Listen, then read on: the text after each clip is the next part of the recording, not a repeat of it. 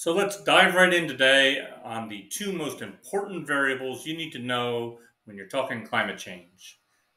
How to reduce greenhouse gases? The variables are carbon intensity and velocity.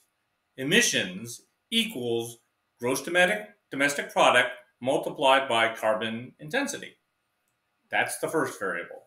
Most emissions are driven by energy consumption, with cleaner energy sources having a lower CI, carbon intensity.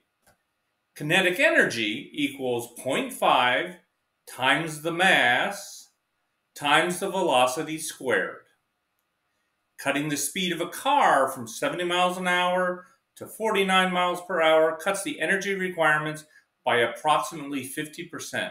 It significantly impacts CI. So there you go. Now you have the variables. Don't believe me? Let me tell you a little bit more. Since making a country poorer is not a policy objective, lowering emissions means changing energy sources and slowing down. And GDP growth needs to be less than CI improvement rates. This is a top-level statement. Let me show you why it's true. The following slides show GDP, population, and emissions. First, the slide for the world at large. See how GDP and emissions have a relationship? Population does not. Okay, let's look at China, the #1 emitter in the world. Yep, definitely a relationship there between GDP and emissions. I think you're seeing why carbon intensity is the measure. Population does not. US, GDP and emissions. Once again, there's a relationship. Once again, population does not. This is why I do not use per person measurements, sometimes called per capita, that you hear all the time in the media. They distract and dilute from what is driving emissions. Now, that's not to say that population doesn't matter. Population comes into play when you're talking about the consequences due to emissions. And that's a subject for another video all its own. If the entire world has a carbon intensity of 0.1, it would reduce emissions by 66%. Today, it's around 0.3. China has a CI of 0.5. Why so high?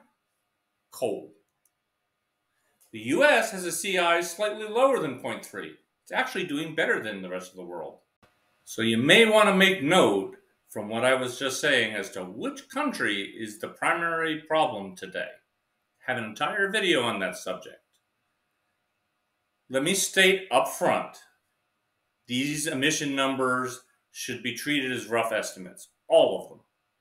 But that doesn't mean they're not useful. They give you a rough idea and tell you the direction of things.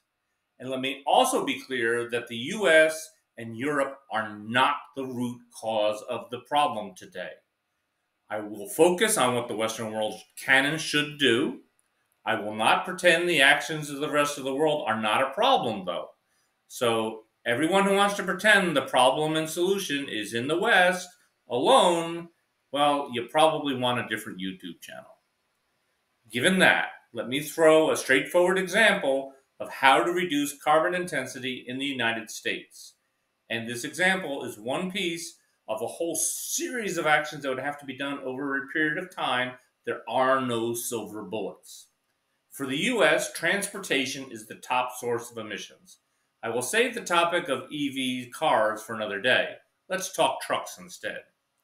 Using round numbers, about 25% of US emissions are due to transportation, and trucking is roughly 25% of those. So that means about 6% of emissions are from medium and heavy-duty trucks. Pretty simple so far. There are two pieces to solving this problem: technology and usage. There are plenty of videos about future truck techs. The key word is future. None of them are ready for widespread adoption today. Does that mean there's nothing we can do? No, not at all. Progress is being made on those techs, but trucking is in a pre-Tesla situation. So we better look at usage. Usage can be impacted right away. Trucks can slow down. Think back to the beginning of this video. Velocity has an outsized impact on energy use. How much of an impact is difficult to say with precision because trucks don't travel at highway speeds all the time and only for a portion of their use.